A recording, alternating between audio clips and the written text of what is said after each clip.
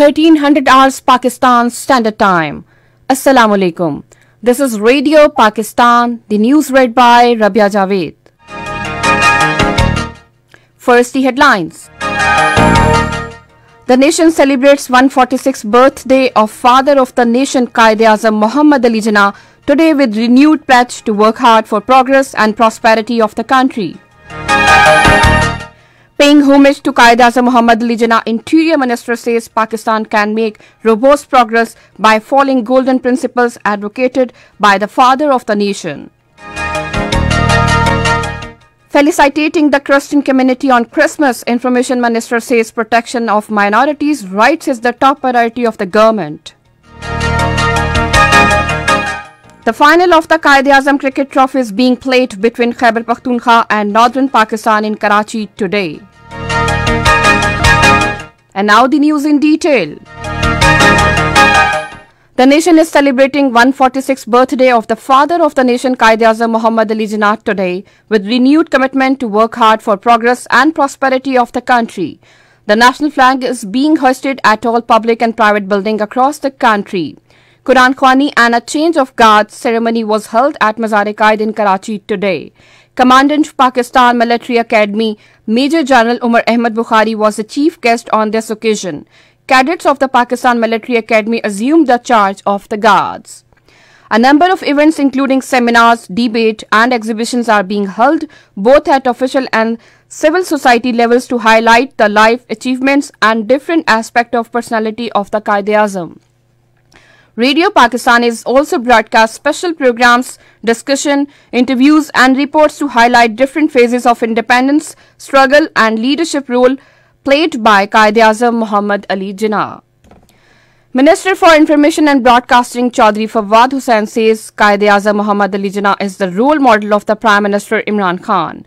In his message in connection with the birth anniversary of Quaid-e-Azam, he said the Prime Minister adheres to mission of making Pakistan an Islamic welfare state as envisioned by Quaid-e-Azam. The minister urged the nation to get united and move forward by defeating anti-state elements including extremism and sectarianism. Interior Minister Sheikh Rashid Ahmed says Pakistan can make robust development by following golden principles advocated by Quaid-e-Azam Muhammad Ali Jinnah. Talking to newsmen after visiting Mausoleum of Quaid-e-Azam Muhammad Ali Jinnah in Karachi today, he said our national leader was protector of the rights of minorities. The Interior Minister also laid a floral wreath on the Mausoleum and offered Fatiha. In his tweet today, Director General Inter-Services Public Relations Babar Iftikhar said Quaid's vision of the peaceful and progressive Pakistan and his principle of unity, faith and discipline are imperative for our success as a nation. Christian community of Pakistan is celebrating Christmas across the country today like elsewhere in the world. In churches, special services are being held where prayers are being offered for peace, progress and prosperity of the country. Congratulating the Christian community on the occasion of Christmas, President Dr. Arif Alvi and Prime Minister Imran Khan in their separate messages have assured that the government will continue to safeguard rights and privileges of all minorities living in the country. They also commended sincere and invaluable services rendered by Christian community in the fields of defense, education, health as well as economic development of the country.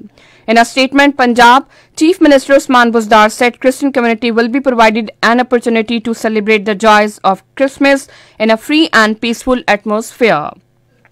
In his felicitation message, Sindh Governor Imran Ismail lauded the role being played by the Christmas community for the development and progress of the country. Minister for Information and Broadcasting Chaudhry Fawad Hussain says protection of minorities' rights is the top priority of the incumbent government.